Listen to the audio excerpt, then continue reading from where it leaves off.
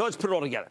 At the same time that key portfolio managers are pessimistic, we have an optimistic moment in Ukraine, where while the consumer is still spending, as demonstrated by positive airline numbers, and the enterprise is still spending, as demonstrated by Marvell's comments on our show last night.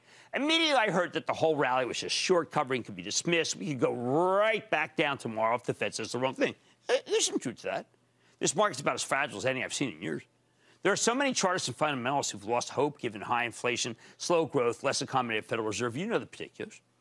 As soon as stocks are overbought, if we even get there, I think that we could easily have a rinse and repeat situation. What matters to me, though, we're constantly being reminded that this market goes down, not in a stair-step fashion, but in a couple of days' decline, followed by a spike, either from short covering ahead of an important issue, like the Fed unemployment data, and then a resumption of decline.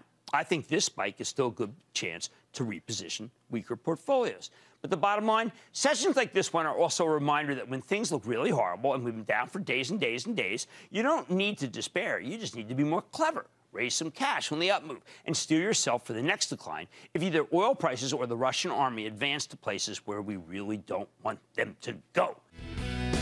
Don't miss a second of Mad Money. Follow @Jim Cramer on Twitter. Have a question? Tweet Cramer. #MadTweets.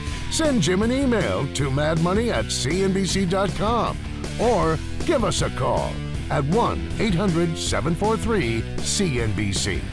Miss something? Head to madmoney.cnbc.com.